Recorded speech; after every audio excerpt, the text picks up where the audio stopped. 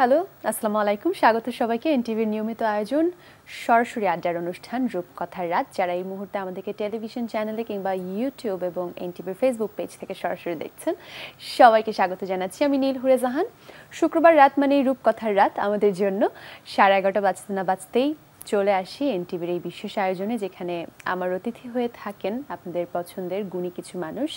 রূপকথার রাতের তারকাই আমরা তাদেরকে বলি। আজকে আমার সঙ্গে দুজন অতিথি আছেন, দুজনেই শিল্পী, তবে দুজন দুটো মাধ্যমের শিল্পী।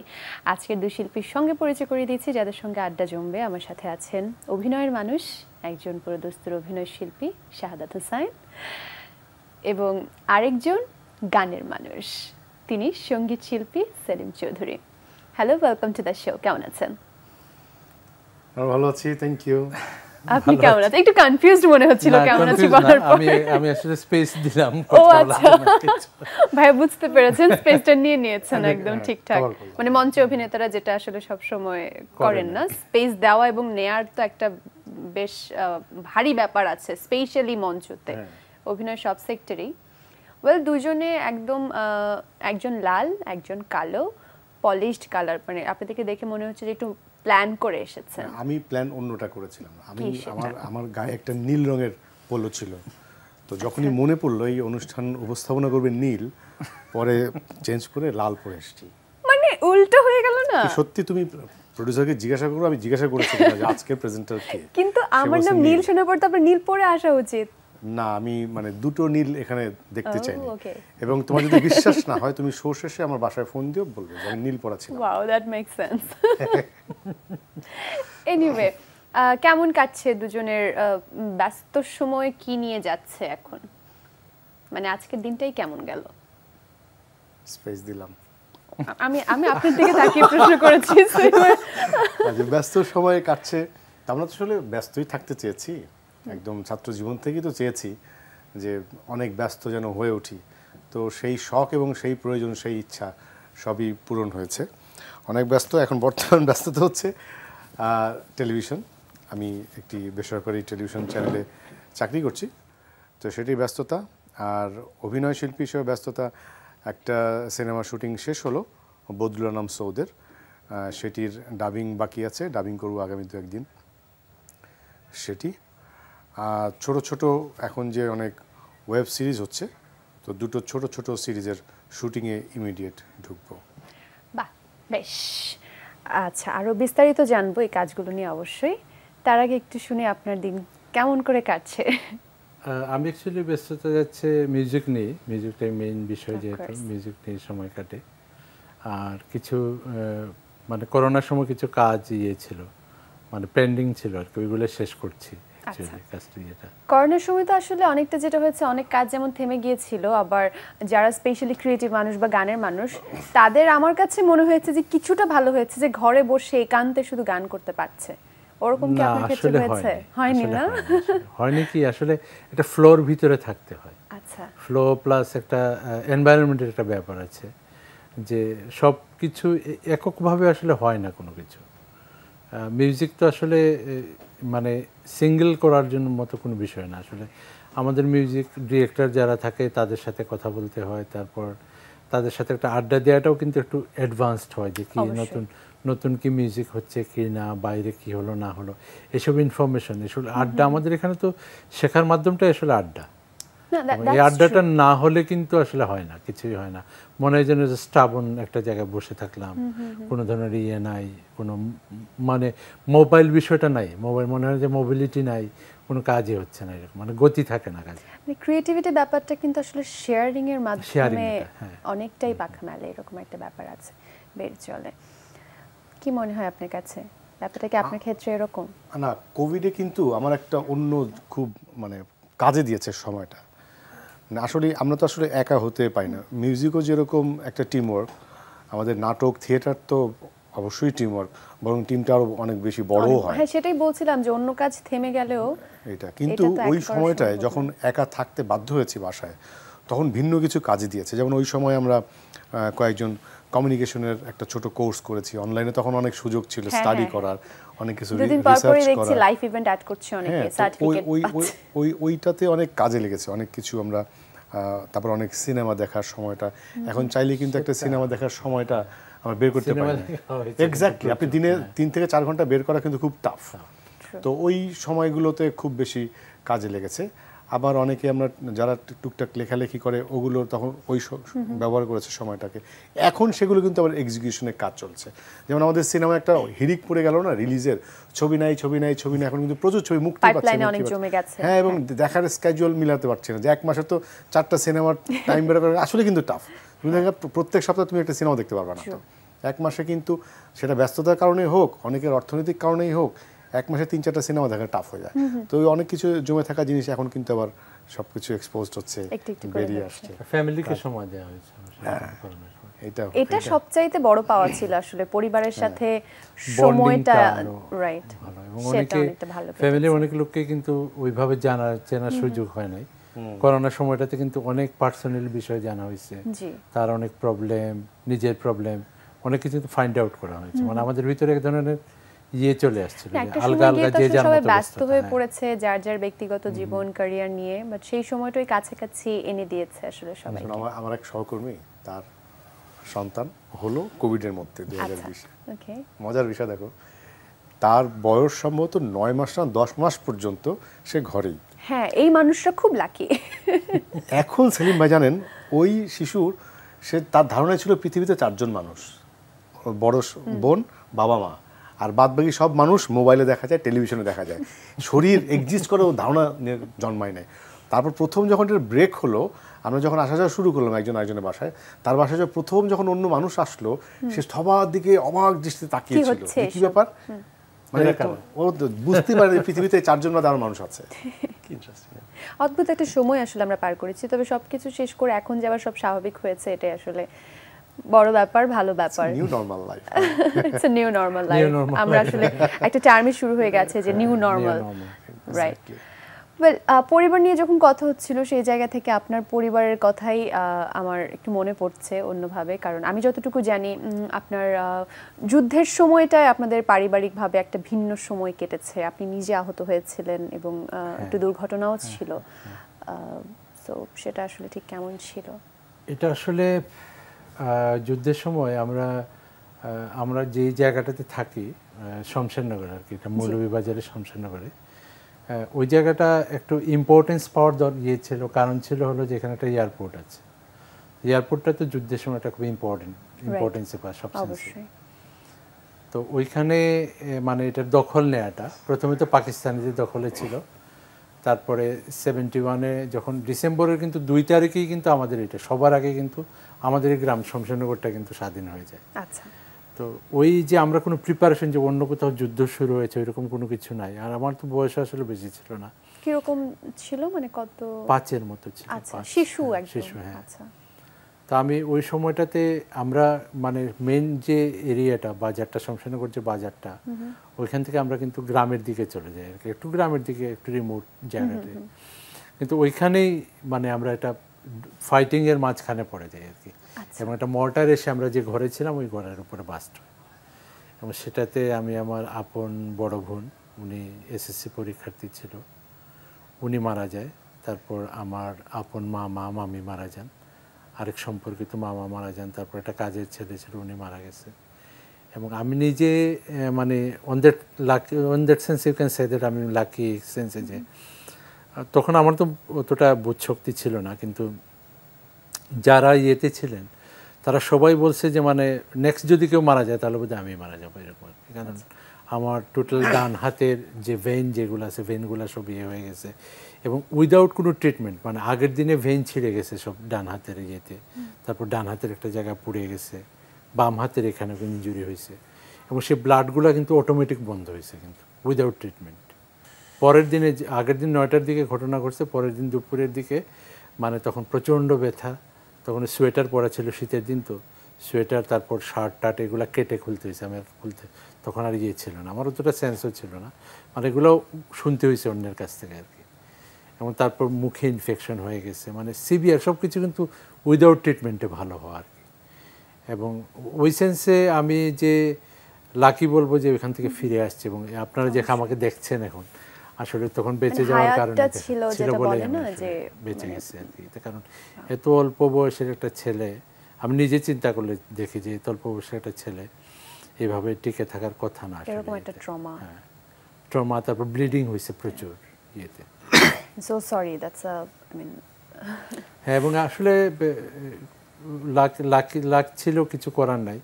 এবং আমার যে কাপড় চোপড় যেগুলো আছে ইয়েতে যুদ্ধের সময় কেটে রাখা কাপড় চোপড়, আমাকে একবার নূর ভাই বলছিল যে এগুলো মুক্তিযুদ্ধ জাদুঘরে জমা দিয়ে দেওয়ার জন্য। তো আমি, ওটা কি আছে আপনার কাছে বাসায়? আছে আমার কাছে। আচ্ছা, আমি জমা দেই নাই, কারণ কেমন যেন একটা শো অফ মনে হয় এরকম আর কি। না তা কেন, আমি একটু এখন মনে হচ্ছে যে দিয়ে দেবো আমি এর ভিতরে। হ্যাঁ আসলেই তাই, কারণ দিয়ে দেওয়া উচিত। তুমি আমার বলছিল যে তুমি যেহেতু তোমাকে লোকজন চেনে, তোমার এই জিনিসগুলো দিয়ে দিলে লোকজন একটা আগ্রহ নিয়ে দেখবে। যেমন আমি যেমন এতটা ডিটেইল তো জানতাম না, সেটা জানলাম এবং আপনার কাছ থেকে জানছি আপনি সরাসরি সেই সময়ের সাক্ষী, আপনার সাথেই ঘটেছে। কিন্তু একটা সময় পরে গিয়ে তো আসলে এগুলো শুধুই মেমোরিজ বা শুধুই গল্প হবে। সেটা নতুন প্রজন্মের কাছে আরেকটু হয়তো গভীরভাবে জানানোর জন্য, একটা ডকুমেন্টেশন রেখে যাওয়ার জন্য আমাকে নূর ভাই বলছে যে এটা দেখুক, নেক্সট জেনারেশন তো দেখা উচিত। আমি দিয়ে দেবো, দেখি এর ভিতরে হয়তো কখনো ইয়ে করে কালেকশন করে নিয়ে এসে ঢাকায় দিয়ে দেবো। পরিবার নিয়ে কথা বলতে বলতে আমরা সেই 1971 সালেই চলে গিয়েছিলাম। But thanks for sharing that story, আপনার জন্য খুব ইন্টেন্স একটা অবশ্যই। এনিওয়ে, এখন পারিবারিকভাবে সবকিছু কেমন যাচ্ছে? ভালোই, খারাপ না। তো আমার ফ্যামিলিতে আসলে অনেকগুলো দুর্ঘটনাই ঘটছে। আমি আজকে তো দুর্ঘটনা শেয়ার করতে চাচ্ছি না। পরে একটা অ্যাক্সিডেন্টে আমার ছোট বোন, তারপর আমার দুলা ভাই, আমার ছোট একটা ভাগনা সব অ্যাক্সিডেন্টে মারা যায়। এটা রিসেন্টলি, মানে 2007-এর দিকে। তো এইসব অ্যাক্সিডেন্টের ভিতর দিয়ে, ট্রমার ভিতর দিয়ে যাচ্ছে আর কি। তো দিস ইজ লাক, আসলে কিছু করার নেই। মনে হয় আসলে থাকে যাদের জীবনে এরকম লাইফে এরকম ঘটে, এইসব জিনিস কিছু করার নেই। একজন এক এক রকম নিয়তি নিয়ে আসে। তবে আমার নিজের কিন্তু ইয়ে হয়, মানে সাহসটা কিন্তু ইয়ে আছে। আমি কিন্তু খুব টাফ সিচুয়েশন আমি ট্যাকেল দিতে পারি, একটা ক্যাপাসিটি ডেভেলপ করছে আমার ভিতরে। আমি কিন্তু সহজে খুব ভেঙে পড়ি না সব কোনো ইয়েতে। এবং আমি দেখছি যে খুব টাফ সিচুয়েশনে আমার ব্রেইন আরো খুব ভালো কাজ করে। আচ্ছা, জীবন মনে হয় এভাবে তৈরি করে দিয়েছে। এটাও তো ওই যে আমি যে ছোটবেলাটাতে ওই যে অ্যাক্সিডেন্টের ইয়ের পরে 71 এর পরে আমি কিন্তু ক্লাস 4-5 পর্যন্ত, এখনো মানে ওই যে আমার যেহেতু ইয়েগুলো নার্ভগুলো ছিঁড়ে গেছিলো, ওই জন্য কিন্তু খুব ট্রমা ইয়ে হলে এবং বিভিন্ন ধরনের স্ক্র্যাচি কোনো কিছু হলে কিন্তু আমার হাতে ব্যথা করতো এবং ইয়ে হতো। কিন্তু এগুলো সমস্যা হয়েছে অনেকগুলো। ওই ট্রমার ভিতর দিয়ে বড় হওয়ার কারণে একটা ক্যাপাসিটি ডেভেলপমেন্ট করে যায় আর কি, এরকম কোনো কিছু। ওই যে জীবন তো মানুষের সহ্য ক্ষমতাভাবে তৈরি করে দেয়। আর আসলে স্ট্রং হওয়ার ব্যাপারটা আমার কাছে মনে হয় যে অনেক সময় মানুষ বলে যে ইউ আর ভেরি স্ট্রং। আমার কাছে মনে হয় যে sometimes we are strong because we don't have any other option left.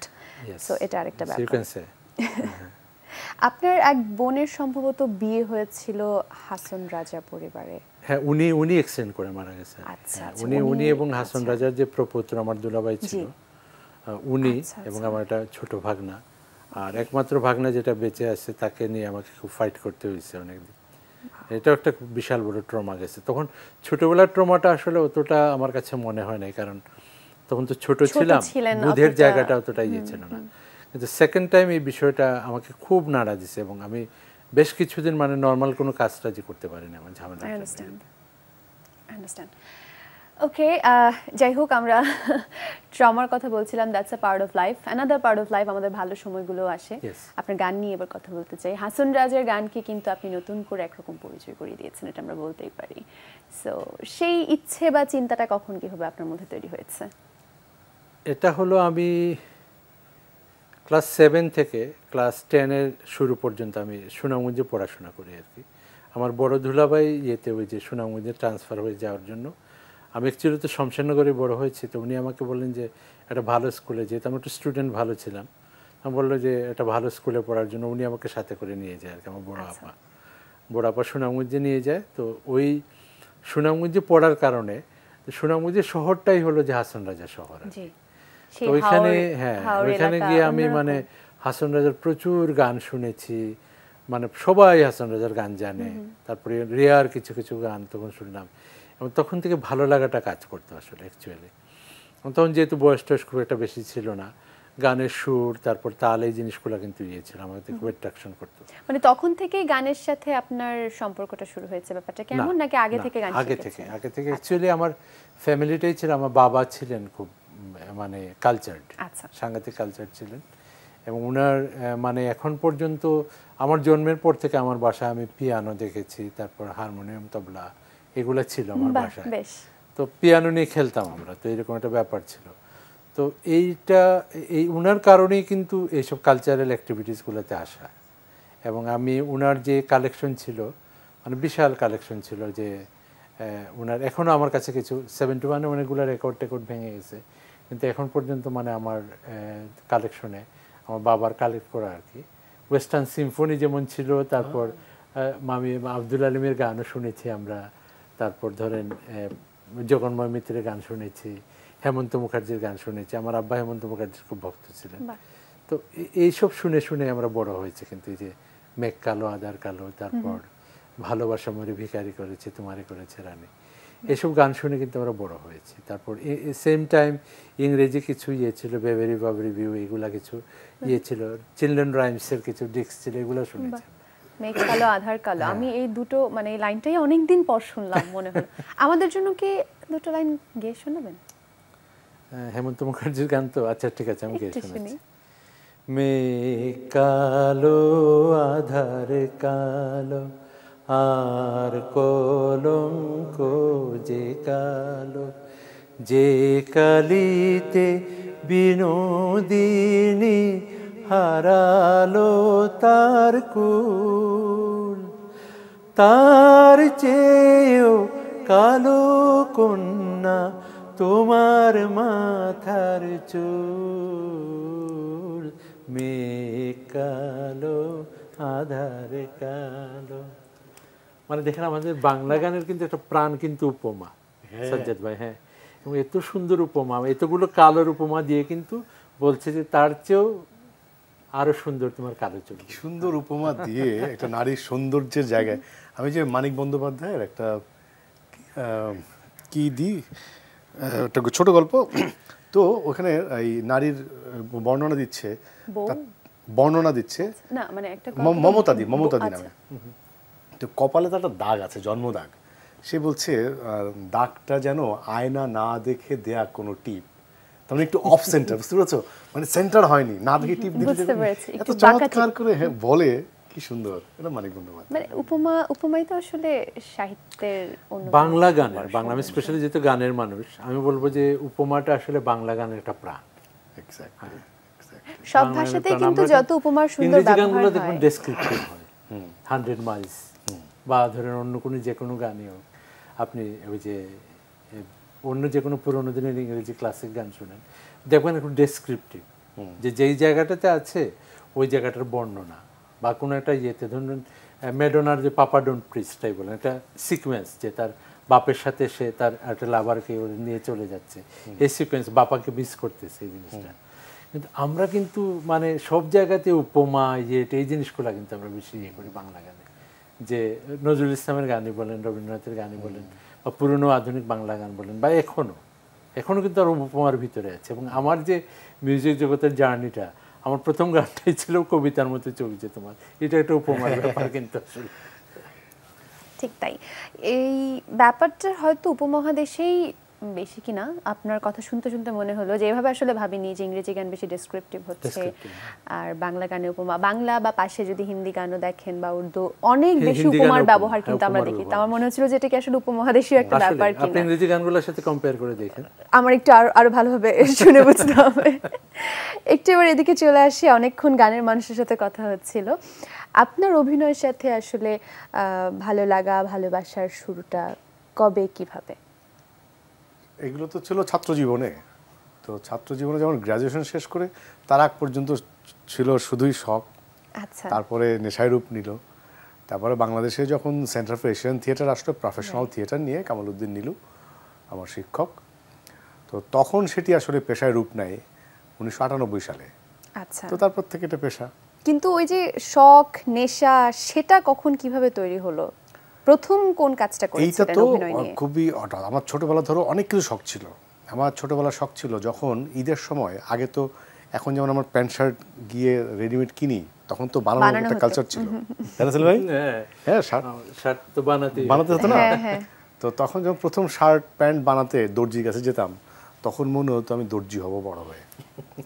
তারপরে যখনই ঢাকা সঙ্গে খুলনা বা অন্য ডিস্ট্রিক্ট আসা যাওয়া করতাম, তখন মনে হতো আমি বাসের সুপারভাইজার হব, কত জেলায় যায় বুঝছেন। এই যে নানা কিছু হওয়ার শখ, বুঝতে পেরেছো, এই সমস্ত শখ মেটাতে পারতাম। কিন্তু দর্জি হব এই ইচ্ছে আমি আর কারোর কাছে শুনি নাই, আমি প্রথম শুনলাম। না, কোন একটা সময় দর্জি তো সুপার হিরো ছিল, তুমি চমৎকার স্যুট পরবে, কোথায় পাবে তুমি, কে বানাবে তোমার জন্য?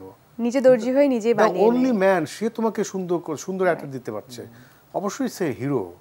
তারপর টাইমিং এর ব্যাপার আছে, তার ইম্পর্টেন্স না যে ঈদের আগে এবং ডেলিভারি দিতে পারবে। ঈদে তো সবচেয়ে ইম্পর্টেন্ট তোমার পোশাক, সবচেয়ে দামি লোক হচ্ছে তখন দর্জি। আসলে ঈদের সময় তোমার পোশাক ছাড়া তো ঈদ হবে না, একদম না, তুমি নিশ্চিন্ত থাকতে পারো। পোশাক ছাড়া ঈদ এখনো তো হয় না। সেই পোশাকটি তখন তো উনি আমাকে থেকে দিত, তো উনি তো মহল্লার হিরো তখন। হ্যাঁ, এবং তার কি ডিমান্ড। হ্যাঁ, ঈদের সময় তো আকাশ ছোঁয়া ব্যাপার। এই যে নানা ব্যক্তিত্ব ধারণ করা, এইটা না দেখতাম যে অভিনয়ের মধ্যে পাওয়া যাবে, বুঝতে পারছো। তো ওই আস্তে আস্তে আস্তে আস্তে শখ হলো এক।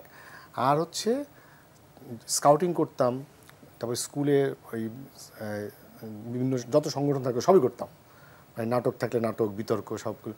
ওইখানে দেখতাম যে যখন অনুষ্ঠান হয়, কালচারাল অনুষ্ঠান, তখন এইটা টানতো বেশি, এবং এইটা করে ক্যাম্পাসে অনেক পরিচিত হওয়া যায়, এবং তাই হয়েছে। সেই জিনিসটা ভালো লাগতো অবশ্যই। কোথায় সেই স্কুল জীবনটা কোথায় কেটেছে? এটি খুলনাতে। আচ্ছা।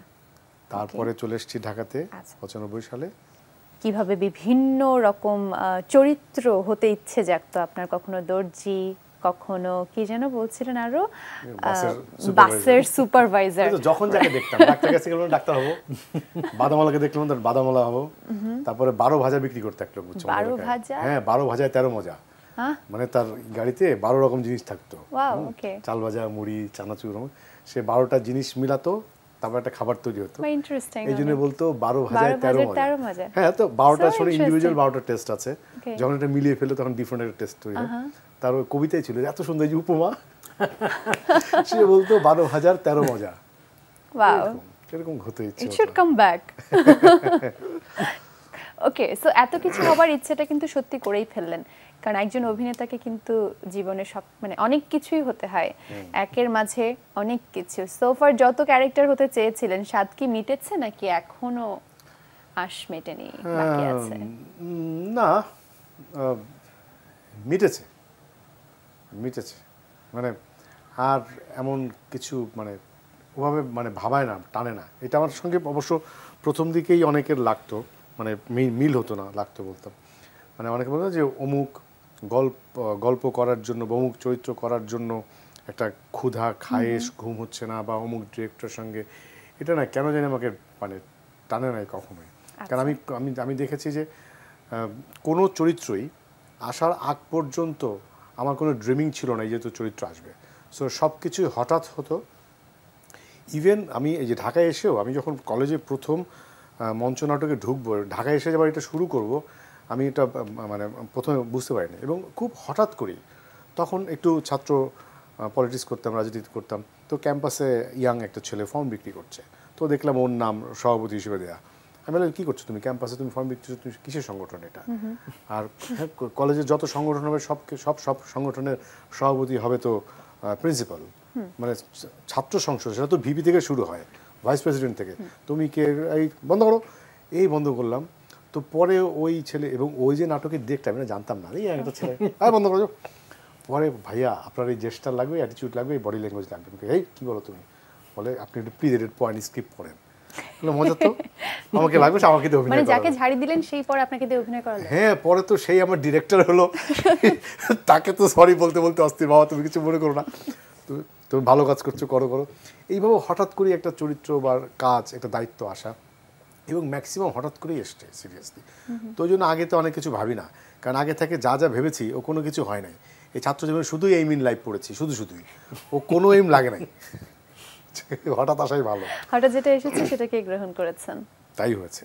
এই যে এখন মানে যখন থিয়েটার থেকে টেলিভিশন, তারপরে চলচ্চিত্র, আবার এখন টেলিভিশনে চাকরি করতে আসা, সবই হঠাৎ। টেলিভিশনের চাকরিও এক প্রকার হঠাৎ করেই অফার পাওয়া, সেটা কবে থেকে করছেন? টেলিভিশনে জয়েন করেছি আমি 2016-তে। That's quite a long time. হ্যাঁ, তো ওইটা যেতে সময় লেগেছে, কারণ তখন আমার অনেক শুটিং থাকতো, অনেক কমিটমেন্ট ছিল, ওগুলো আস্তে আস্তে আস্তে আস্তে কমিয়ে তারপরে টেলিভিশনে চাকরিতে জয়েন করেছি। এটা আলস্যের ফল আর কি, বুঝতে পারছেন। সেখানে কি ধরনের দায়িত্ব পালন করছেন? তো তখন প্রোগ্রাম ডিপার্টমেন্টেই, এখন ওটা শেষ করে আমি নতুন আরেকটি চ্যানেলে গেছি, সেখানেও প্রোগ্রাম ডিপার্টমেন্টেই অনুষ্ঠান নির্মাণে মানুষদেরকে নিয়ে কাজ, অনুষ্ঠান নিয়ে কাজ, হ্যাঁ, সুন্দর এবং মেধাবী প্রেজেন্টারদের নিয়ে কাজ। So you have a chance. এখন কি মঞ্চে কাজটা নিয়মিত করা হচ্ছে? মঞ্চে নিয়মিত না, মঞ্চে তো আমি একটাই, তো তখন তো ফুল টাইম এবং প্রফেশনাল ছিলাম, তো ফুল টাইম থিয়েটারটা করতে পারিনি বাংলাদেশে। এটা একটা মানে ব্যর্থতা আমাদের সবার, আমরা পারিনি, এটা ব্যর্থ হয়েছি, রাষ্ট্র ব্যর্থ হয়েছে, শুধু আমি ব্যর্থ নই, রাষ্ট্রই ব্যর্থ হয়েছে। আমরা ওই সময়ে 90 দশকের শেষের দিকে যখন শুরু করেছিলাম এবং 2010 পর্যন্ত, যেমন আমাদের প্রতিষ্ঠানেই আমরা 30 জন নাট্যকর্মী ছিলাম যারা ফুল টাইম থিয়েটার করতাম এবং ফুল পেইড থিয়েটার করতাম, মাস গেলে আমরা বেতন পেতাম। এবং আমাদের 35টা পরিবার, 30 জন ছিলাম আমরা একেবারে কলাকুশলী, প্রশাসনিক স্টাফ ছিল 5 জন, 35 জনের পরিবার চলত। তো এরকম করে যখন একটি প্রতিষ্ঠান এবং একজন মানুষ কামালউদ্দিন নীলু এগিয়ে এসেছিলেন এবং তিনি পেরেছিলেন, এরকম আর 10 জন আসলে আমরা 300 জন অভিনয় শিল্পী দাঁড়িয়ে যেতাম। তো এটি হয়নি, এবং যত রকম সহযোগিতা আমরা আশা করেছিলাম রাষ্ট্র করবে, তো করেনি। তো বিদেশি সাহায্য, অন্য মানুষের দয়া এবং দর্শকের কিছু মানে দর্শনীর টাকা দিয়ে আসলে কতটুকুই বা চলা যায়। তো ওরকম করে ফুল টাইম করতে পারছি না, কিন্তু যেহেতু ওইভাবেই তৈরি হয়েছি, মঞ্চের জন্য তৈরি হয়েছি, মঞ্চে তৈরি হয়েছি। তো স্টাইলিন করেছিলাম আমরা কোভিড আসার আগে আগে, তারপরে নেক্সট ইয়ারে বোধহয় একটি প্রোডাকশন করব, নীলু স্যার আসবেন, একটা শেক্সপিয়ার করব আমরা নেক্সট ইয়ারে। That's great. ওকে, তখন সেটার জন্য একটা ব্যস্ত সময় কাটবে, মহড়ায় সময় দিতে হবে, তাই তো? হ্যাঁ। ওকে, আর টিভি নাটক বলি কিংবা এখন ওটিটি মাধ্যম আসছে, সো সেই সব জায়গায় কতটুকু নিজেকে এখন বিজি রাখছেন? এখন অভিনয় ব্যস্ততাই অনেক কম, আমি এখন মাসে 7-8 দিনের বেশি অভিনয় করতে পারি না। সেটা কি ইচ্ছে করে দেওয়া হয় না, নাকি সময় সুযোগটা হয়ে উঠছে? না, আমি যেহেতু চাকরি করি, আমাকে সপ্তাহে 5 দিন অফিস করতে হয়, তো এরপরে সপ্তাহে 2 দিন আমার ছেলেই নিয়ে নেয় একদিন, তো তারপরে অফিস, তারপরে ম্যানেজ করতে করি, কারণ আমি লাস্ট এই যে দুটো যে সিনেমা করলাম তখন তো অত শুক্র শনি মেনে করে, কিন্তু একটা তো থাকে, মানে নিজের কাছেও তো একটা বিষয় থাকে যে আমি একটা জায়গায় চাকরি করছি, আমি চাইলেই মাঝখানে 20 দিন তো শুটিং করতে পারি না, তো খুব বেশি 7-8 দিনের বেশি। তো 7-8 দিন শুটিং করতে হলে বন্ধু ডিরেক্টরদের কাজ, আবার একটু পছন্দ হওয়া নিয়ে কাজ, এগুলো নিয়েই করি। তো ওটিটিতে আসলে এখন পর্যন্ত ওরকম সিগনেচার বা বলার মতো কাজ নিয়ে এখনও দাঁড়াতে ওভাবে পারিনি, কারণ যে কয়টি অফার পেয়েছি ম্যাক্সিমামই করার সুযোগ হয়নি, কারণ এমনভাবে কাজ করতে হয়, ওটা দীর্ঘ সময় করতে হয়, তো এইটা বের করা একটু আমার জন্য এখন টাফ চাকরি করে। তো আর সিনেমাগুলো করতে পেরেছি কারণ সিনেমার স্ক্রিপ্টগুলো অনেক আগে হয়, আমার অনেক সময় নিয়ে আমি অরণ্যানরের ছবি শেষ করলাম, মা, এটি বোধহয় এই বছর আসবে, তো অনেক আগে যেহেতু স্ক্রিপ্ট পাই, আমি এটা করবো অনেক আগে হয়, তো একটু গুছিয়ে সময়টা পাওয়া যায় আর কি। বুঝতে পেরেছি। এবং চলচ্চিত্রে অবদানের জন্য তো জাতীয় চলচ্চিত্র পুরস্কারও আপনার ঝুলিতে রয়েছে ফর গহীন বালুচর। রাইট, সো চলচ্চিত্রটাতে সেভাবে গুছিয়ে সময়টা দেওয়া হয়েছে, আর অন্য নাটকের কাজে যেহেতু জবের ব্যস্ততা আছে একটু কম বেঁচে, এটা ভালো হয়েছে একদিক থেকে। যখন আমি ফুল টাইম করতাম তখন তো যে ক্যালেন্ডারে গোল ডাক দিতে হতো, হ্যাঁ কতদিন ব্যস্ত, এবং প্রত্যেক অভিনয় শিল্পীর কিন্তু হিসাব থাকে যে হ্যাঁ কারো এতদিন গোল থাকতে হবে ক্যালেন্ডারে, তো এই গোলটা এখন হিসাব করতে হয় না। হ্যাঁ সত্যি গল্পের পছন্দ হওয়াটা এবং গল্পের মধ্যে চরিত্রের গুরুত্বটা বিবেচনা করার জন্য অনেক সেই স্পেসটা নিজেকে দেয়া যাচ্ছে। এক্স্যাক্টলি, সেটা হয়েছে। সো এটা একটা ফোন কল আছে, একজন দর্শক অপেক্ষা করছেন, একটু নিয়ে নেই। হ্যালো, আসসালামু আলাইকুম। আসসালামু আলাইকুম। ওয়ালাইকুম আসসালাম, কার সাথে কথা বলছি? আমি সেলিম চৌধুরী, শাহাদাত। আপনার পরিচয়টা বললে খুবই ভালো হয়। কার সাথে কথা বলছি, কোথা থেকে বলছেন? আমি ফয়সাল আহমেদ, সিলেট থেকে বলছিলাম। সিলেট থেকে ফয়সাল আহমেদ, ধন্যবাদ ফোন করার জন্য। কথা বলুন প্লিজ। জি আমি শুনতে পাচ্ছি, আপনি বলুন। সেলিম ভাই ভালো আছেন? জি জি আমি আপনার সুনামগঞ্জের লোক। আমি মোমিনুল মহিউদ্দিন সাহেব আমাদের খুব প্রিয় একজন লোক ছিলেন।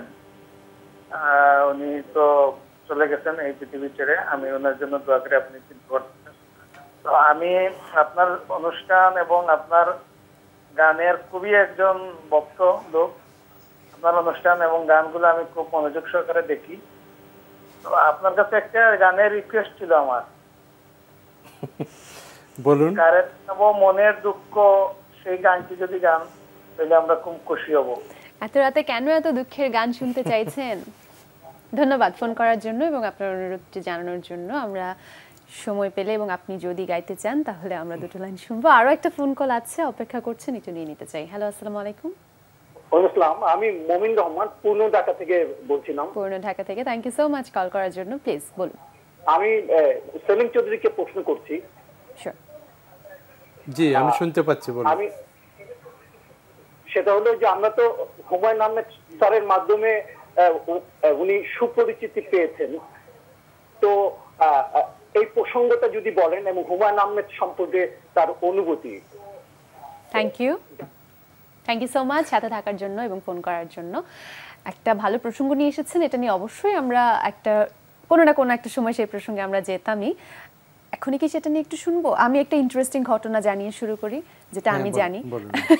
সেটা হচ্ছে কোনো একটা সময় আপনারা একসাথে ঘুরতে গিয়েছিলেন, হুমায়ুন আহমেদ সহ আপনি এবং আরো অনেকেই ছিল। নুহাস হুমায়ুন তখন বেশ ছোট ছিলেন এবং ফেরার পথে আপনারা নৌকা ডুবিতে পড়েছিলেন, প্রায় মৃত্যুর মুখ থেকে ফিরে এসেছেন। আমি খুব ভেগ ভাবে বললাম, এই ডিটেলটাই শুনবো এখন। কি হয়েছিল এবং কিভাবে হয়েছিল, কবে হয়েছিল আসলে? এটা আসলে 96 এর দিকে, 97 আমাকে পেছন থেকে বলছে আমার প্রোডিউসার, কারণ উনিও ছিলেন সেই নৌকাডুবির ঘটনায়। হ্যাঁ, হাসান ভাইও ছিল। তো 97-এ এটা আমরা একটা শুটিংয়ে হুমায়ুন স্যার তখন জাস্ট প্যাকেজ নাটক করা শুরু হলো। তো উনি বললেন যে গানের একটা করি, আমরা গানের একটা অনুষ্ঠান করি। সেই গানগুলোর জন্য গান রেকর্ডিংও হলো এবং সেই গানগুলো উপস্থাপনা এবং শুটিংয়ের পার্টগুলা সুনামগঞ্জে করা যায় কিনা আর ওই জন্য উনি গেলেন এবং তাহিরপুরে গিয়েছিলেন, যে এখন ওই জায়গাটা চমৎকার একটা জায়গা, ফেমাস। হ্যাঁ, এটা কিন্তু যাওয়ার পথটা দুর্গম, তখন তো আরো দুর্গম থাকার কথা। নীলাদ্রি লেকের পাশে আর কি ওইখানে। এবং উনি শুটিংও করেছিলেন, পরে কিন্তু আবার ওই শুটিংগুলো কিন্তু উনি কাজে ইউজ করেননি। না করার কারণ আমি জিজ্ঞেস করছিলাম যে কেন ইউজ করলেন না। তো হুমায়ুন স্যার যেটা বলেছিলেন, যে বললেন যে জায়গাটা এত বেশি সুন্দর আর কেমন যেন একটু ওয়েস্টার্ন মনে হয়, বাংলাদেশ মনে হয় না। True, very true. ওই কারণে যেহেতু আমরা ফোক সং করছি বাংলার ওইটা দৃশ্যপটটা কেন জানি মনে হচ্ছে ওয়েস্টার্ন, ওই জন্য উনি পরে এই জায়গাগুলো বাদ দিয়ে দিয়েছিলেন। এবং শুটিং থেকে ফেরার সময় হাসান ভাইও ছিল, ওনার ক্যামেরা ইউনিট সব কিছু সহ, উনি কিন্তু শুটিংয়ের দায়িত্ব ছিল আর কি। ফেরার সময় ওই যে নৌকাতে করে আসার সময়, ওইটা রক্তি নদী বোধহয়, নদীতে একটা ট্রলার এসে আমরা যে বোটে ছিলাম ওই বোটের মাঝখানে মেরে দেয় আর কি। এবং রাত হয়ে গেছে, রাত ছিল এবং নৌকাটা তখন ডুবে অবস্থা। এবং পরে আরেকটা নৌকা এসে রেস্কিউ করে আর কি। না হলে কিন্তু এটা সবারই ওই দিন কিন্তু, কারণ নৌকা ডুবলে এক ধরনের একটা সার্কে তৈরি হয়, একটা ঘূর্ণন তৈরি হয় এবং ওইটাতে কিন্তু সবাই তলিয়ে যায়। যে কিছুদিন আগে একটা অ্যাক্সিডেন্ট হলো না, মানে অ্যাক্সিডেন্টে কিন্তু মূল কিন্তু সবাই যে এখানে 100 জনে যে সাঁতার জানতো না তা কিন্তু না, কিন্তু ওই যে একজন আরেকজনকে জড়ায় ধরছে, তারপরে যে নৌকা যে একটা ডুবার সময় একটা হয়, কিন্তু পানিতে একটা ঘূর্ণি তৈরি হয়, ঘূর্ণিতে কিন্তু মানুষ অনেক দূর তলিয়ে যায়। হ্যাঁ, তুইয়ের লাকি হাসান ভাই আজকে কাজ করতেছে, আমিও এখানে। এবং ওই থেকে তখন নুহাসের বয়স প্রতিদিনের ফুল ফ্যামিলি সহ ছিল, ভাবি সহ, তারপরে সবাই ছিল। মানে খারাপ কিছু হলে সেটা তো দুর্ঘটনাই হতো, কিন্তু হয়নি, বেঁচে ফিরেছেন, এটা জীবনের একটা স্মরণীয় রোমাঞ্চকর ঘটনা হয়ে রইল। এরকম কোনো ঘটনা কি আপনার জীবনে আছে, মনে পড়ছে শুনতে কোনো এরকম? না, আমার তো ধরো মিডিয়াতে আসার পরের একটাই দুর্ঘটনা এবং মানে অনেক বড়, সেটা হচ্ছে নেপালের ভূমিকম্পে তো আমি আটকা পড়েছিলাম শুটিং এ। আচ্ছা, আপনি ছিলেন তখন সেখানে? ওকে, ভূমিকম্পের সময় ছিলেন ওখানে? হ্যাঁ, তখন নিউজ হয়েছিল যে কোন নাটক গ্রুপ ওখানে আটকা পড়া, একদম অন রোল, আমাদের একদম শর্ট চলছিল। আচ্ছা ধরো কি ব্যাপার মগ কাঁপে কেন? আর আমি না এর আগ পর্যন্ত কোনোদিন ভূমিকম্প টের পাইনি। আমিও পাই না। আজকেও ঘুম থেকে উঠে দেখলাম যে 6 ঘন্টা আগে সবাই স্ট্যাটাস দিচ্ছে আর্থকোয়েক খুব একটা ইয়ে হয় না।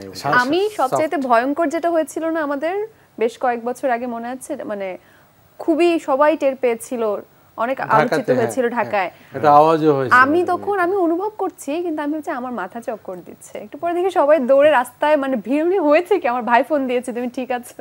আমি সারা জীবন ভূমিকম্প জেনেছি ওই নিউজে আর কি, যে তখন কাঁপে তখন হাসছি এবং মজা পেয়েছি। ভূমিকম্প জীবনে যে টের পাইনি, এই প্রথম টের পাচ্ছি। এইটুকুই, মানে যে কাপ টোড়া এইটুকুই, মানে তো বিশাল বড় প্রথম সেকেন্ড। তারপরে তো 10 সেকেন্ডের মধ্যে কাদায় দিল।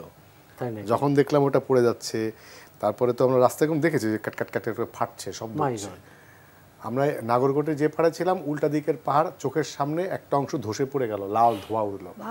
তারপরে তো ধরো যে প্যানিক, তখন তো ধরো যে সবাইকে দেখে ফেলছি। আর কে কে ছিলেন আপনারা একসাথে? আমি ছিলাম, রুনা ছিল, রুনা খান, কল্যাণ ছিল, ক্যামেরায় ছিল আরমান, ডিরেক্টর ছিল যুবরাজ খান আর শাহরিয়ার নাজিম জয়। আচ্ছা, দুজন ডিরেক্টর, জয় অ্যাক্টিংও করছিল। তারপরে নমিরা ছিল, আমরা এই 4 জন ছিলাম। পরে কি করলেন?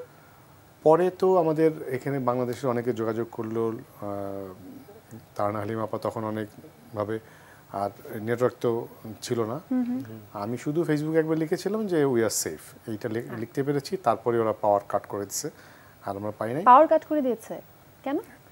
না, তখন তো অ্যাক্সিডেন্ট ঘটবে, তো পাওয়ার কাট না করলে ইলেকট্রিক শর্ট সার্কিট হয়ে যাবে না, তো পাওয়ার কাট করতে হবে। তো পাওয়ার কাট করে তখন ওয়াইফাই কোনো কিছু আমরা পাচ্ছিলাম না।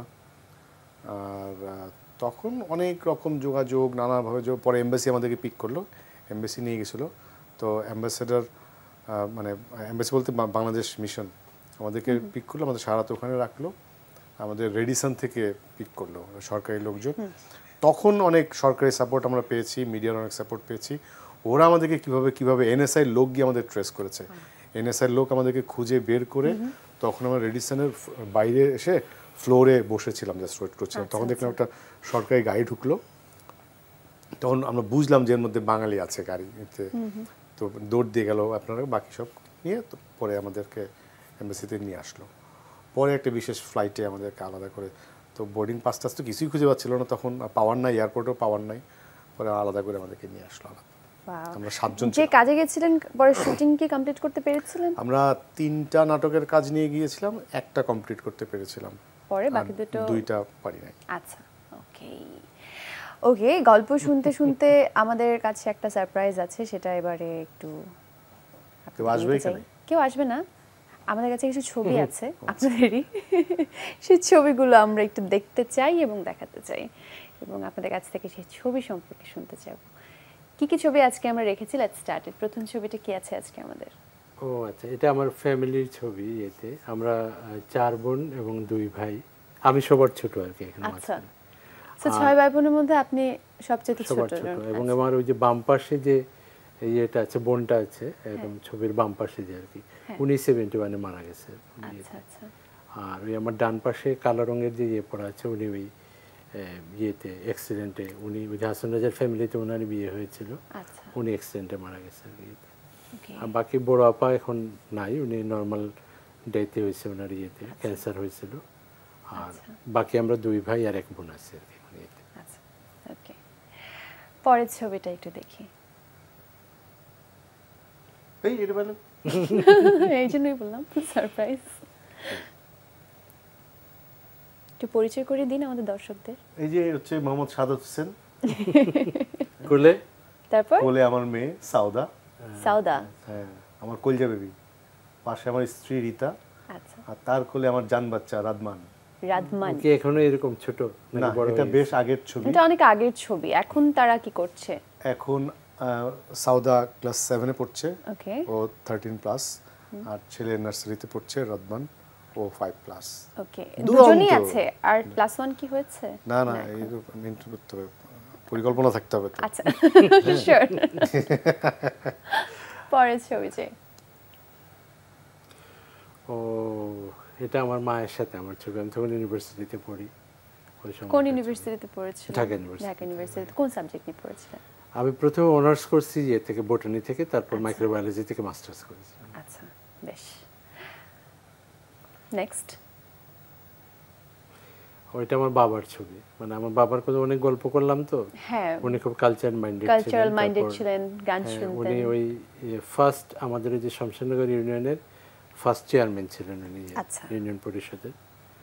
আর তার আসলে সবচেয়ে বড় ব্যাপার যে আমি যে আজকে মিউজিক করি এটা সব ওনার জন্য। উনি এত কালচার ছিলেন, আমি বললাম না যে উনি একটা বিশাল কালেকশন ছিল, রেকর্ডের কালেকশন, তারপর পিয়ানো ছিল, হারমোনিয়াম ছিল, ইয়ে ছিল, উনি নিজেও গান করতেন টুকটাক। প্রফেশনাল হয়তো সম্ভব না, মানে নিজে খুব গুনগুন করে গান করতেন, ভালোই গান করতেন, আমি শুনেছি অনেক। নেক্সট।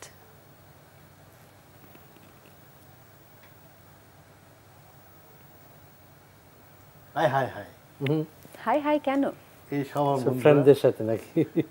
এরা মানে সৌদ ভাইকে দেখতে পাচ্ছি আমি। সৌদ আছে, এই যে আনোয়ার হোসেন, টনি ডাইস, আনু। না এটা আপনি।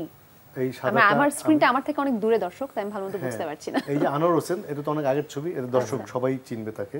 আনু, তারপর সে একে আজাদ সেতু, এটা আমাদের সিএটির একটা ব্যাচ। সৌদ তখন না, তখন না, মানে সৌদ কিন্তু সিরিতে ছিল। ওকে, সো সেই সময়কার কিন্তু অনেক ভালো ইয়ে পেয়েছি আমরা, অভিনয় জগতে অনেককেই পেয়েছি আসলে সিরিজ থেকে মোটামুটি। এবং রিসেন্টলি মিডিয়াটাকে অনেক সমৃদ্ধ করেছে নিঃসন্দেহে, অবশ্যই তাই। মঞ্চ থেকে আমরা অনেক অনেক গুণী অভিনয় শিল্পীকে আসলে পেয়েছি।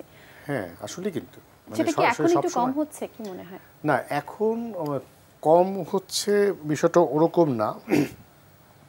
এখন অনেক ছোট ছোট স্কুল হয়েছে, তো তখন তো এত স্কুলও ছিল না। এখন যেমন বটতলা আলাদা একটি স্কুল চালায়, চমৎকার কাজ করছে তারা। স্টুডিও প্রাচ্যনাট আলাদা একটি স্কুল চালায়। তো অনেক ছেলেমেয়ে আছে ওই স্কুলে পড়ে, কিন্তু হয়তো দলটা করে না সময়ের অভাবে, আসা যাওয়ার দূরত্বের কারণে, কিন্তু ওখান থেকেও কিন্তু ছেলেমেয়েরা আসে। আর আমাদের একটা আমরা মানে হিসাব করে দেখেছি সেলিম ভাই, যে এই টেলিভিশন মিডিয়ায় বা ফিল্ম মিডিয়ায় যেই পরিমাণ অ্যাক্টর, মানে বড় অঙ্কের অ্যাক্টর কিন্তু আসলে এসছে থিয়েটার থেকেই। তা তো অবশ্যই থিয়েটার থেকে, এবং থিয়েটার থেকে আসা অ্যাক্টররাই কিন্তু লং রান তারা টিকে থাকছে বা কাজ করছে, দর্শকদের ভালো ভালো কাজ উপহার দিচ্ছে, মানুষ তাকে নিচ্ছে। সেটাই সেই আব্দুল মামুন থেকে শুরু করে একদম এখনকার প্রজন্ম পর্যন্ত। তবে ওখান থেকেই যে আসে শুধু তা না, অনেকে মডেলিং থেকেও আসে, র্যাম থেকেও আসে, বিজ্ঞাপন থেকে আসে, তারপর ইয়ে থেকে যে ইনস্টিটিউট যেগুলো, যেমন জাহাঙ্গীরনগরে তো এখন নাট্যকলা ডিপার্টমেন্ট থেকে আসছে, সেক্টর থেকে আসছে। আসলে এক একজনের এক এক রকম ব্যাকগ্রাউন্ড সেটা থাকছেই। তবে থিয়েটারটা এখনো কিন্তু প্রমিনেন্ট। হ্যাঁ, এবং আমরা কিন্তু এটা অনেক সময় দেখিও, মানে বলিও যে থিয়েটার, আমরা একটু শব্দটা মানে পজিটিভভাবে ব্যবহার করবো প্লিজ, সেটা হচ্ছে অ্যাক্টর সাপ্লাই দিতে পেরেছে, ডিরেক্টর রাইটার সাপ্লাই দিতে পারে। কারণ থিয়েটারে না, টেলিভিশন ডিরেক্টর তৈরি করার সুযোগটা আসলে নাই বললেই চলে। মানে অ্যাক্টর কী করে একটা ক্যারেক্টার তৈরি করবে, কী করে একটা ক্যারেক্টার অ্যানালাইজ করে একটা ক্যারেক্টারাইজেশন করবে, এটা কিন্তু টেলিভিশন নাটক কীভাবে নির্মাণ করা হবে এটা কিন্তু থিয়েটার চাইলেই শিখাতে পারে না। কী করে চিত্রনাট্য করা হবে, থিয়েটার প্লে রাইট তৈরি করতে পারে, কিন্তু স্ক্রিন প্লে তো ডিফারেন্ট জিনিস। এইটা থিয়েটার পারছে না বলেই কিন্তু এইটার শর্টেজ বেশি তুলনামূলকভাবে টেলিভিশনে। এটা আমরা কেউ আমি বিশ্বাসই করি যে কেন থিয়েটার যদি ওই জায়গাটা তৈরি করতে পারতো, স্ক্রিপ্ট রাইটার টেলিভিশনের জন্য যদি টেলিভিশন নাটক নির্মাতা তৈরি করতে পারতো, তাহলে আবার শর্টেজ কম থাকতো। অ্যাক্টরের শর্টেজ কিন্তু কম। ওকে, আমরা পরের ছবি কি আছে একটু দেখি। আরো আছে।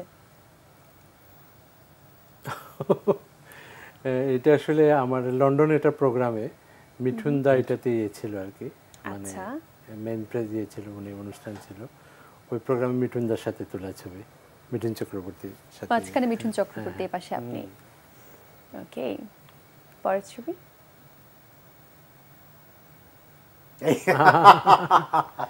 Family peaks. এটা কি সাউদা? আপনি? হ্যাঁ, কক্সবাজার। ওর খুব প্রিয় জায়গা, ও সমুদ্র খুব পছন্দ করে, পানি খুব পছন্দ করে। সুন্দর একটি মুহূর্ত মেয়ের সাথে। Next picture please.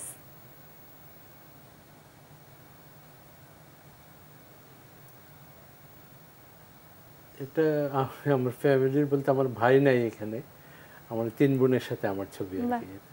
কত বয়স হবে তখন? তো ইউনিভার্সিটিতে পড়ি আমি। আচ্ছা কি ফার্স্ট সুন্দর একটা ইয়ারে বা ছবি, সেকেন্ড ইয়ারে পড়ি। খুবই সুন্দর একটা ছবি। নেক্সট।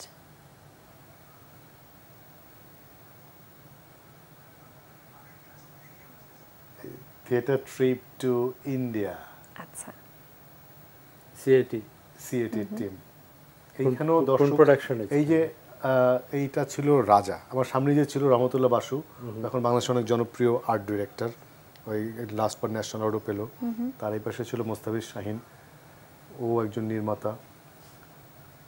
সিএটি থেকে তো আসলেই তো হ্যাঁ। অনেক ভালো, আমাদের এই জায়গাটা অনেক সমৃদ্ধ হয়েছে। হ্যাঁ, পরের ছবি কি আছে একটু দেখে ফেলি।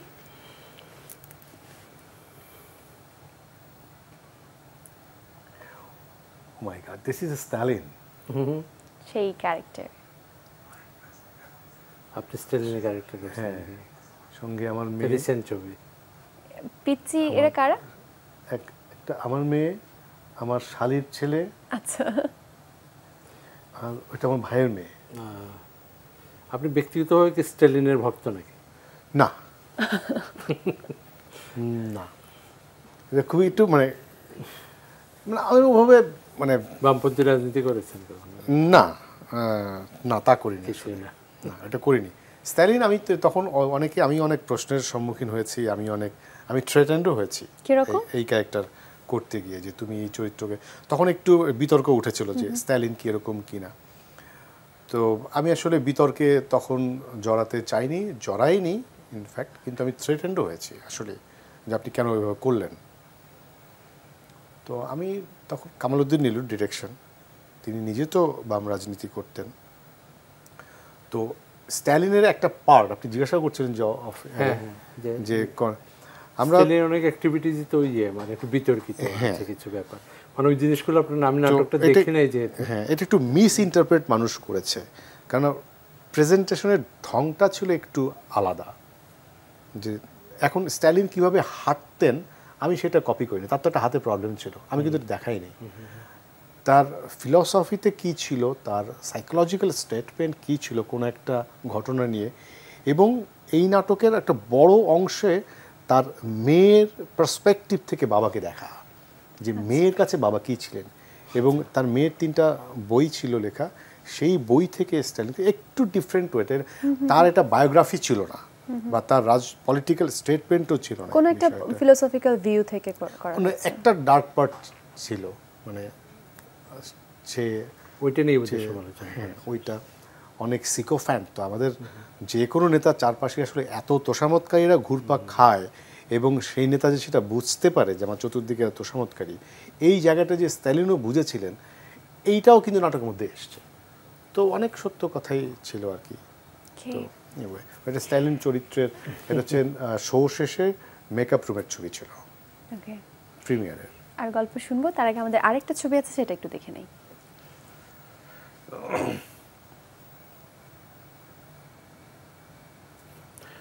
ও, এটা একদম ভেরি রিসেন্ট ছবি। আই এম ভেরি প্লিজড, এটা নিয়ে আমি বলতে চাচ্ছি। সেটা হলো যে আমার নতুন অ্যাক্টিভিটিস হলো, এটা আমাদের এমপি সাহেব, আমাদের লোকাল যে আব্দুল শহীদ, উপাধ্যক্ষ আব্দুল শহীদ, ওনার সাথে আমরা একটা হাসপাতাল করছি আর কি শমশেরনগরে। সেই হাসপাতালটা নন প্রফিটেবল একটা হাসপাতাল, এবং ওইটার অলরেডি মানে অ্যাডমিনিস্ট্রেটিভ বিল্ডিং, মানে মেইন বিল্ডিংটার অলরেডি ছাদের কাজ চলতেছে এখন আর কি। যেখানে আমরা যেটা করার চেষ্টা করবো আর কি, সেটা হলো যে আমরা উইদাউট এনি প্রফিট, মানে ওইটার পয়সা দিয়ে আমরা গরিব, কেউ যদি টাকা না দিতে পারে সে তার ট্রিটমেন্টটা আটকাবো না আর কি, আমরা তাকে ফ্রি করে দেবো। আর কেউ যদি টাকা দিতে পারে তাহলে দেবে সে, আর কেউ যদি হাফ টাকা দিতে পারে সেটাই দেবে। এই জন্য কিছু অর্গানাইজেশন বা অনেকের কাছ থেকে আমরা ডোনেশনের জন্য করছি, এবং বেশ ভালোই সাড়া পেয়েছি আমরা বিদেশিদের কাছ থেকে থেকে, এবং সেই তাদের সাহায্যে মানে পর্যন্ত ওই ছাদ ঢালাই পর্যন্ত কাজটা আমাদের হয়ে যাচ্ছে অলরেডি। খুবই চমৎকার একটা উদ্যোগ। এবং আমার মনে হয় যে কাজটা যদি আমি কমপ্লিটলি করে যেতে পারি, তাহলে এটা আমার জন্য একটা খুব তৃপ্তির জায়গা হবে, যেটা কাজ করতে পারলাম। কারণ আমি নিজে অনেক জায়গায় গিয়ে অসুস্থ হয়েছি, স্পেশালি আমার আমেরিকাতে একবার কনসার্ট করতে গিয়ে আমি অসুস্থ হয়ে পড়েছিলাম। তখন আমি দেখেছি যে ওদের it's a capitalist country America, কিন্তু তারাও কিন্তু বলে নাই যে আমার পকেটে পয়সা আছে কিনা, আমি কি এক্সরে পয়সা দিতে পারবো, এটা কিন্তু জিজ্ঞেস করে নাই আমাকে ট্রিটমেন্টটা যতটুকু দরকার সেটুকু করে দিছে। পরে আমি টাকা দিতে পারলাম কি না পারলাম সেটা সেকেন্ডারি ব্যাপার। আর আমাদের এখানে একটা ছোট্ট বাচ্চা হয়তো খেলতে গিয়ে হাত ভেঙে ফেলছে, সে এক্সরে করতে গেলে এক্সরে মেশিনওয়ালা প্রথমে জিজ্ঞেস করছে টাকা নিয়ে আসছো কিনা, ছেলেটা কাঁদতেছে, তার হাত ভাঙা, সেটা একটা হিউম্যানিটারিয়ান গ্রাউন্ড থেকে দেখা উচিত না? সেটা না দেখে না দেখ সেবাদানকারী প্রতিষ্ঠান আগে জিজ্ঞেস করবে সে তার সাথে গার্জিয়ানকে আসছে না আসছে, সে টাকা দেবে তারপরে এক্সরেটা করবে। হোয়াট ইজ এটা? তো ইনহিউম্যান ব্যাপার, এটা তো হওয়া উচিত না। কারণ ব্যবসায়িক প্রতিষ্ঠানের মতোই আসলে অনেক সময় চালিত হয়। তবে এটা মেডিকেল বিজনেসটা it's a business world wide, করে অনেকেই, কিন্তু এখানে কিছু হিউম্যানিটি থাকা উচিত আমার মনে হয়। কিন্তু বিজনেস পার্থক্য আছে, যেমন শিক্ষা প্রতিষ্ঠান এবং হাসপাতালে দুটো ব্যবসা প্রতিষ্ঠান কিন্তু আসলে সেবাদানকারী প্রতিষ্ঠান। এটার সাথে যদি বিজনেস হয় হলো, না হলে নাই, একদম ম্যান্ডেটরি একদম গলা চিপায় করতে হবে ব্যবসা। This is not fair, not ethical actually. এথিক্যালও না, ফেয়ারও না, এটা করা উচিত না আসলে। সেলিম ভাই শুভকামনা, সত্যি খুবই ভালো লাগলো এই ঘটনা, খুবই মহৎ একটি উদ্যোগ। এটা আসলে মানে এটা আমার মনে হয় যে পারবো এখন। আমি প্রথমে একটু কনফিউশন ছিল যে করতে পারবো, কিন্তু বাইরে থেকে আমরা যে পরিমাণ সাড়া পাচ্ছি বা এই প্রোগ্রামের মাধ্যমে আমি অনেককেই বলতে চাচ্ছি যে কেউ যদি আমাদেরকে এই ব্যাপারে সাহায্য করে, হেল্প করতে এগিয়ে আসে, মানে এটা আসলে ইয়ে হবে। আমাদের মোটোটা তো বললাম যে আমরা আসলে কি করতে চাচ্ছি। না আসলেই তাই, এবং শমশেরনগরে করছেন, শমশেরনগর হাসপাতাল নামে দিচ্ছি। খুবই চমৎকার একটি উদ্যোগ, আমাদের শুভকামনা থাকবে অবশ্যই। এরকম একটি হাসপাতাল আপনি নির্মাণ করছেন যেখানে সব ধরনের মানুষ সেবা পাবে, কেউ সেবা না নিয়ে ফিরবে না। সো হ্যাঁ, আমরা জিজ্ঞেসও করব না তার পকেটে পয়সা আছে কিনা জিজ্ঞেস। এই যে ছবি দেখতে দেখতে শুনছিলাম দুজনেরই যে আপনার ইন্ডিয়ায় সিএটির সাথে যাওয়ার ব্যাপার, আপনারা দেশের বাইরে একটি শোয়ের সময়ের বা এখনো কনসার্টের সময় একটা অভিজ্ঞতা বললেন। এই যে বিভিন্ন সময় নিজের কাজের খাতিরে দেশের বাইরে যাওয়া হয়, তখনের অভিজ্ঞতাটা আসলে কেমন থাকে? যখন কোনো নাটকের দল নিয়ে গেছেন ইন্টারন্যাশনাল কোনো ফেস্টিভ্যালে, কিংবা সেখানকার দর্শক দেখছেন, কখনো হয়তো সেখানকার কলাকুশলীর সাথেও আপনাদের অভিজ্ঞতা বিনিময় হচ্ছে, তখনের অভিজ্ঞতাটা যদি একটু আমাদের সাথে শেয়ার করতেন। দুটা জিনিস বলবো এখন। সেটা হচ্ছে যখন কোনো শো করতে যাই বা শুটিংয়ে যাই, তো শোয়ে যেটা হয়, শোয়ের আগ পর্যন্ত একটা এক্সাইটমেন্ট থাকে পুরোটাই পারফরমেন্স ঘিরে। যেই পারফরমেন্সটা শেষ হয়ে যায়, শো শেষ হয়ে যায়, তখন খুব মন খারাপ হয়, বাসা আসতে ইচ্ছা হয়। একবার সুইডেনে গিয়ে, আমি যাই না সবার না, মানে আমার হয় হোম সিকনেস বেশি, এবং স্যার বকা দিয়েছিল যে মানুষ আসতে পারে না, তো বাসায় যাওয়ার জন্য আসছে, বাসায় যাও পাগল হয়ে যেতাম। এইটা একটা। এটা কি মানে নিজের পারফরমেন্স ভালো হয়নি এই কারণে, নাকি বা অন্য হোম সিকনেস? কোনটা? Home sickness. পারফরমেন্স এখন পর্যন্ত বিদেশে বা যতগুলো করেছি, মানে আর্টিস্ট স্যাটিসফ্যাকশন এটা ব্যাপার, মানে ওইটাই বললেন যে পারফরমেন্স হওয়া পর্যন্ত খুব এক্সাইটেড থাকেন, সময়টা কেটে যায়, সেটা শেষ হলে তখন বাড়ির জন্য মন খারাপ করে। এক্স্যাক্টলি, তারপরের সময়টা তো আরো ভালো কাটে, মানুষ যেভাবে রিসিপশনটা দেয় তো অদ্ভুত। আর একটা যেটা, এই ট্যুরেই এক ভদ্রলোককে দেখে, আমার নাম ভুলে গেছি, ওই ভদ্রলোককে দেখে না আমাদের থিয়েটার কর্মী হওয়ার এবং থিয়েটারের শিল্পী হওয়ার ইচ্ছাটা আরও, তখন তো অলরেডি প্রফেশনালি কাজ করছি।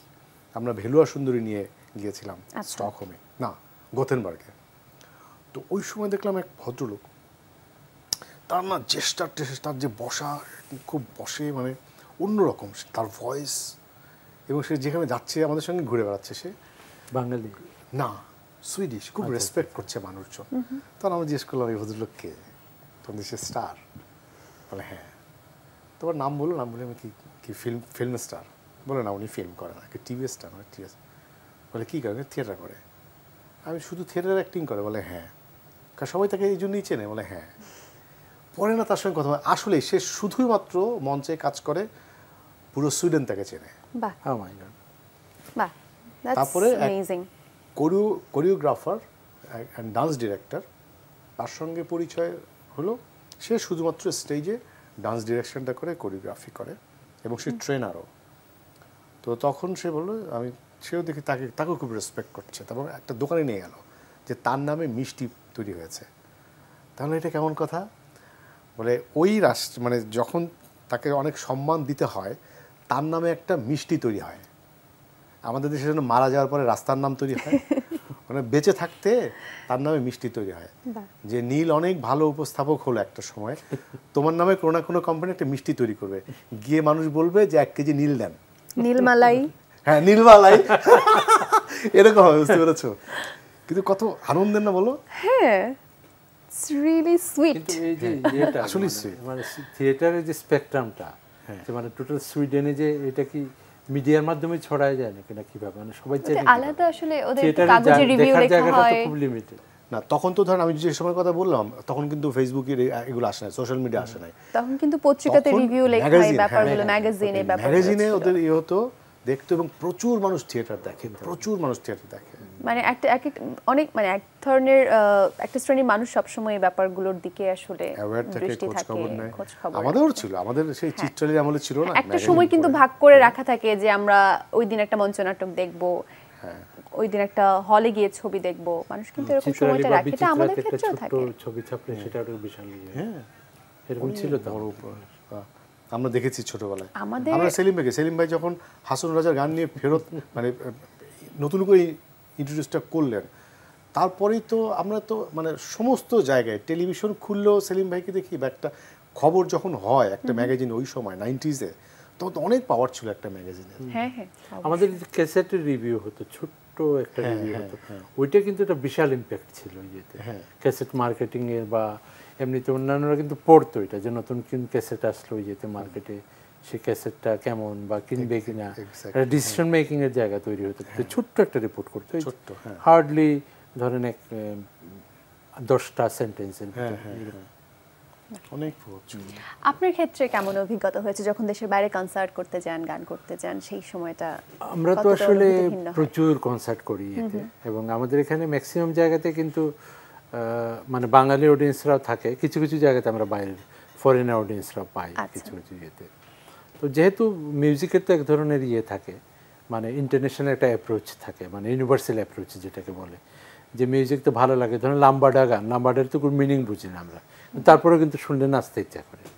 তো আমাদের গানের সাথে অনেক ফরেনার টরেনার অনেকে নাচানাচি করে। তো আমার নিজের পার্সোনাল একটা ইয়ে আছে, মানে একটা এক্সপিরিয়েন্স আমি এটা শেয়ার করতে চাচ্ছি আজকে। সেটা হলো একবার লন্ডনে একটা প্রোগ্রাম করে আমি প্রোগ্রাম থেকে নামছি, তো বয়স্ক ভদ্রলোক মানে ব্যাকস্টেজে কীভাবে জানি আসছে, ব্যাকস্টেজে তো ওদের তো এন্ট্রি দেয় না জেনারেলি, যে অনেক ব্যান্ড ট্যান্ড ইয়ে করে দিয়ে রাখে হাতে, যাতে সব জায়গা সব এরিয়াতে যেতে পারে না কেউ এরকম।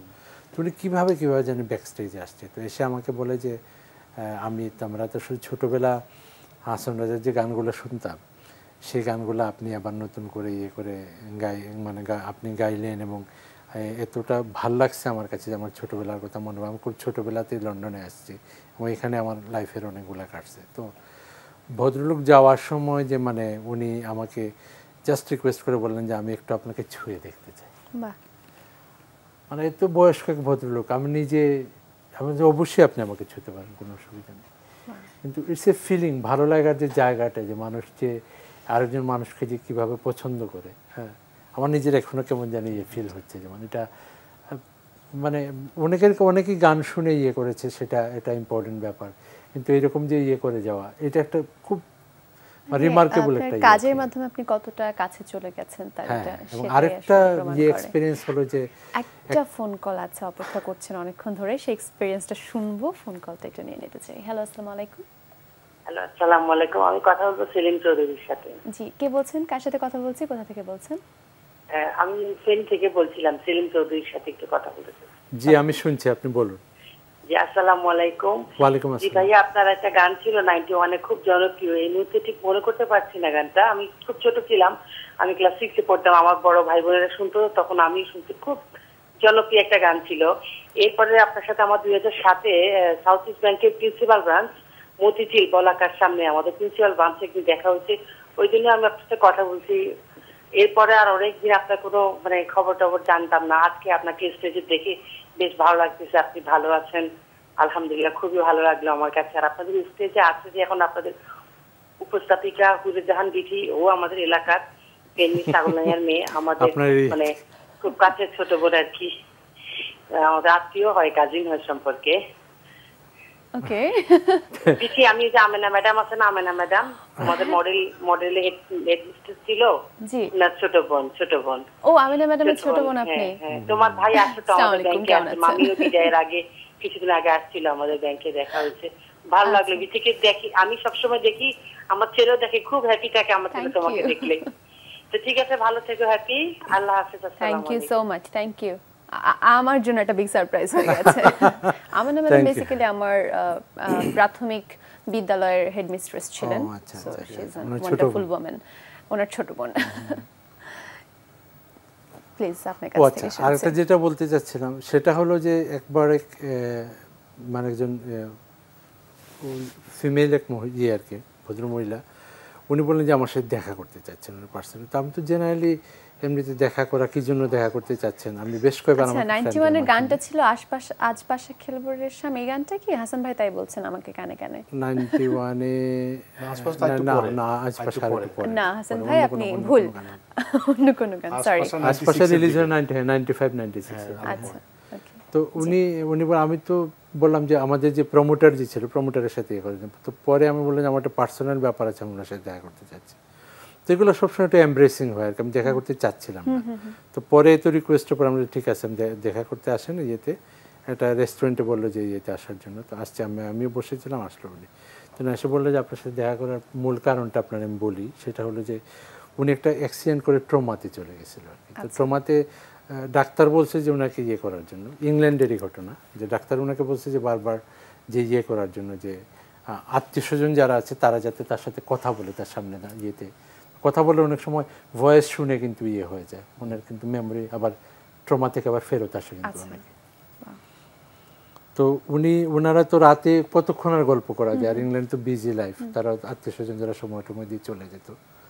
তো পরে যাওয়ার সময় ওনারা ম্যাক্সিমাম সময়ই মানে হয়তো ক্যাসেট কোনো গানের ইয়ে করে যেত। তো আমার একটা ক্যাসেট বাজা অবস্থায় তার সেন্সটা ফিরে আসে আর কি।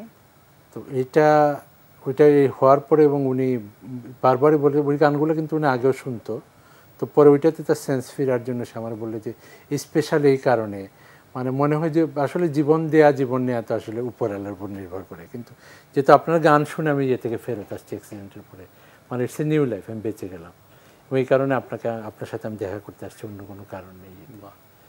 তো আমি নিজের আগের একটা ঘটনা বললাম, আর এই ঘটনাটা আমার কাছে এত বেশি ইয়ে মনে হয়েছে যে এত বড় ক্যাপাসিটি তো আসলে আল্লাহ মানুষকে দেয় নাই আসলে, আমার মনে হয় না যে ইয়েতে যে কাউকে বাঁচিয়ে তোলা। কিন্তু একজন মহিলার যে তার ট্রমা থেকে ফেরত আসছে গান শুনে, আমার ভয়েস শুনে, মানে হ্যাঁ, এটা মানে আমার কাছে একটা বিশাল বড় একটা প্রাপ্তি মনে হয়েছে আর কি। অনেক ধরনের পুরস্কার পাওয়ার ব্যাপার থাকে, কিন্তু একটা মানুষের লাইফ ফিরে আসা ইটস এ ডিফারেন্ট থিং।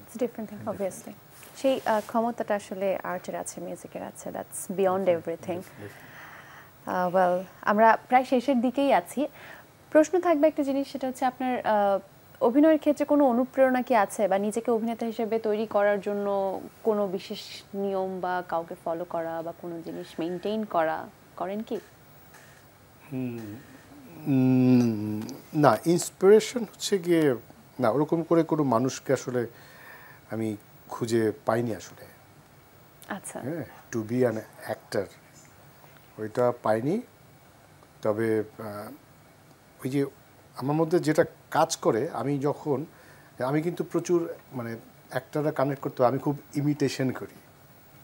আমি ক্রিয়েটের একটা ক্যারেক্টার হয়তো পৃথিবীতে এক্সিস্টই করে না, দেন আই ক্যান ক্রিয়েট কোনো একটা এক্সিস্টেন্স। কিন্তু আমি ওর চেয়ে অনেক বেশি ইমিটেট করি, ইমিটেশন। তো ইমিটেশন যখন করি তখন I try to B that person. তো ওইটা হওয়ার একটা মজা আছে।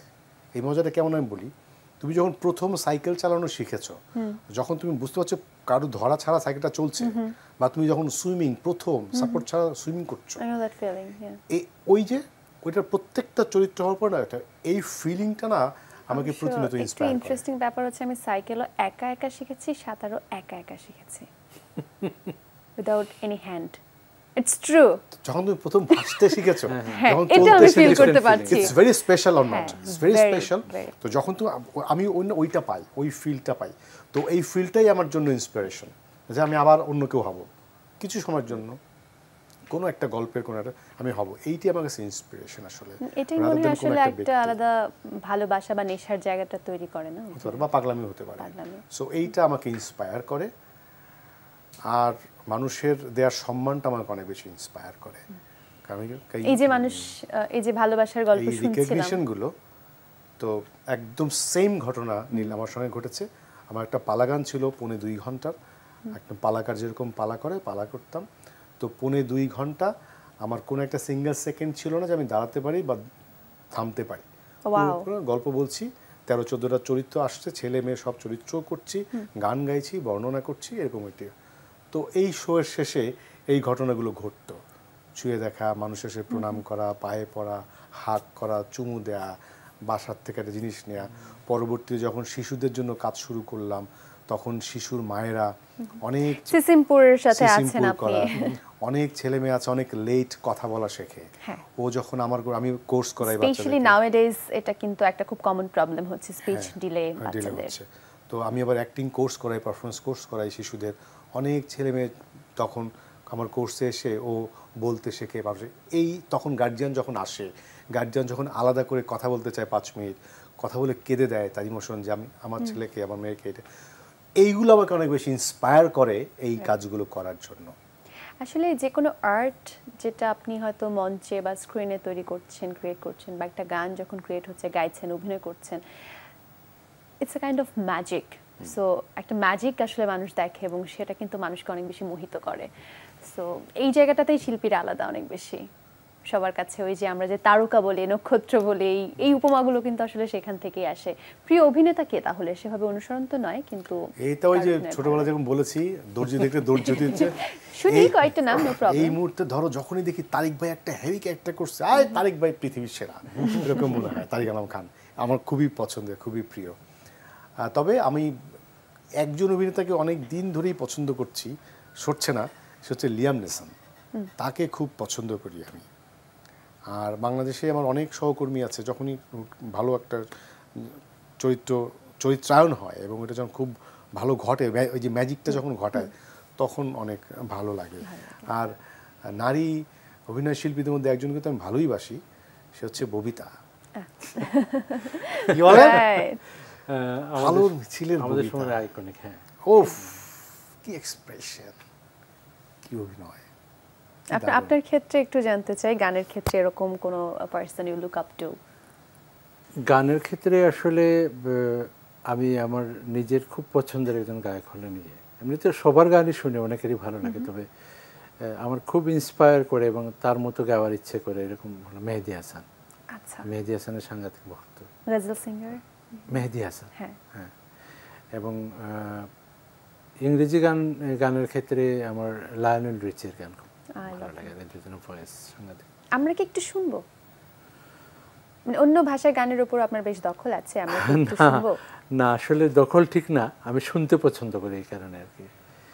আমরা একটু লায়নেল রিচের একটা গান আমি অল্প একটু গেয়ে শোনাচ্ছি। হে দুনিয়া क्या तुझसे कहूँ, हे दुनिया क्या तुझसे कहूँ, जा छेड़ना हम दीवाने को, जा छेड़ना हम दीवाने, बिगली हुए आज माने तुझको, दर्द भरे इंसानों को, जा छेड़ना हम दीवानों। বাহ, thank you so much, beautiful. একটা অনুরোধের গান ছিল, সেটা কি করবেন? দর্শকের একটা অনুরোধ ছিল একটু, তাহলে সেই গানটা দিয়ে আমরা কি শেষ করব সেটা শুনতে শুনতে? ইটস আপ টু ইউ, বললাম। ঠিক আছে, ওকে, আমরা শেষের দিকেই আছি। Thank you so much. একটু সব শেষে যারা দেখছেন, আপনার ভক্ত দর্শক, তাদের জন্য ভালোবাসার কথা, পরামর্শ, সামনের কাজ নিয়ে কথা, যেটাই বলতে চান। পরামর্শ না, আমার জন্য দোয়া করবেন যেন যতদিন হায়াত থাকে সুস্থভাবে বেঁচে সুস্থ সংস্কৃতি চর্চা করে তারপর চলে যেতে পারি। থ্যাংক ইউ নীল, খুব ভালো, তুমি খুব মিষ্টি, তুমি খুব ভালো উপস্থাপনা করো। আমার নামে মিষ্টি হবে একটা? হতে পারে। আর এনটিভিও চালু করতে পারে, হ্যাঁ, একটা সবুজ রঙের, হ্যাঁ, লোগোর সঙ্গে মিল রেখে একটা মিষ্টি হতে পারে, তার কোনো একটু নীল রং দিয়ে একটা নীল নীল, তুমি কি নীল মালাই পিকচার মানে দেখতে পাচ্ছি সামনে। থ্যাংক ইউ, এতটুকুই না। থ্যাংক ইউ সো মাচ, এবং সামনে কাজের জন্য শুভকামনা থাকবে। নতুন নতুন চরিত্রে আমরা দেখতে চাই আরো। আপনার ক্ষেত্রেও সেম, আপনার ভক্ত দর্শকদের যদি কিছু বলতে চান? একটাই বলবো যে বাংলা সংস্কৃতিটাকে বাঁচিয়ে রাখুন এবং বেশি বেশি করে বাংলা নাটক দেখুন, বাংলা গান শুনুন, বাংলা বই পড়ুন, এটাই বলবো। আর স্পেশালি আমার নতুন হাসপাতালের যে কাজটা আমি হাতে নিয়েছি, এটার জন্য সবার সুবাসী সাহায্য সব কিছুই আমি চাচ্ছি। আপনারা এটার জন্য দোয়া করবেন, এই জায়গাটাতে যাতে সাকসেসফুল হতে পারে। অবশ্যই, ধন্যবাদ। একই কথা আমি বলতে চাই, যিনি উনি বললেন অলরেডি তার হাসপাতালের কথা, সো আমাদের অনুষ্ঠানের মাধ্যমে আমরা আরেকবার বলছি, আপনাদের ঠিক তার শব্দগুলো ধরেই বলছি, শুভাশিস এবং সাহায্য অবশ্যই আপনাদের কাছ থেকে আমাদের প্রত্যাশা থাকবে। থ্যাংক ইউ সো মাচ যারা ছিলেন আজকে রূপকথার রাতে আমাদের সাথে আড্ডায়। আশা করি কিছুটা ভালো সময় কেটেছে। আগামী পর্বে দেখা হবে, নতুন অতিথির সাথে থাকবেন। সেই পর্যন্ত অবশ্যই ভালো থাকুন, আজকের রাত ভালো কাটুক, গুড নাইট। তবে আমরা একটা গান শুনছি সেলিম চৌধুরীর কণ্ঠে। এটা রাধারমণের গান, সিলেটের খুব নাম করা বিচ্ছেদী গানের জন্য, উনি ধামাল গানের জন্য বিখ্যাত, বিচ্ছেদী গান খুব ভালো লিখেছেন। সেই গানটা আমি বিচ্ছেদী গানটা গিয়ে শুনি। কারে দেখাবো মনের দুঃখ গো আমি বুক চিরিয়া, অন্তরে তুষেরি অহনল জ্বলে গোয়া গোয়া। কারে দেখাবো মনের দুঃখ গো আমি বুক চিরিয়া, অন্তরে তুষেরি অহনল জ্বলে গোয়া গোয়া। ঘর বাঁধলাম প্রাণ বন্দের শোনে, কত কথা ছিল মনে গো, ভাঙিল আদরের জোড়া, ভাঙিল আদরের জোড়া, কুঞ্জনবাদী হইয়া জ্বলে গোয়া গোয়া। কারে দেখাবো মনের দুঃখ গো আমি বুক চিরিয়া, অন্তরে তুষেরি অহনল জ্বলে গোয়া গোয়া।